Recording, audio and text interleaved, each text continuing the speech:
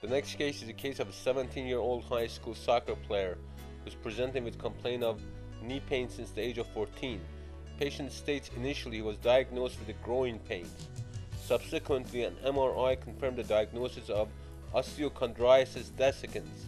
He initially had surgery of the left knee over a year ago, followed by an arthroscopy and surgery on the right knee about 2 months ago. The right knee continues to swell and ache on a day-to-day basis. His past medical history is otherwise unremarkable. Despite the knee discomfort, the patient continues playing soccer.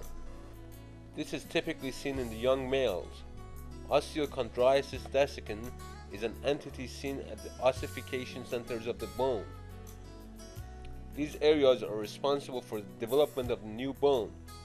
The osteochondritis dissecans mostly develops in the knee joint. Sometimes a fragment of cartilage separates from the joint surface. The cause is uncertain, but trauma and ischemia have been explained to the etiology or cause of the osteochondritis dissecans.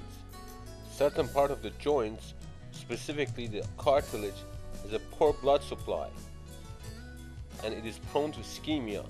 Ischemia is a condition in which blood flow, or therefore the oxygen, is restricted to the part of the body.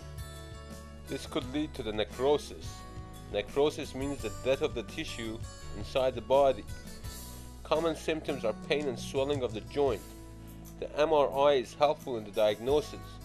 Treatment should be directed toward increase of the blood flow by means of angiogenesis. Angiogenesis means production of new blood vessels.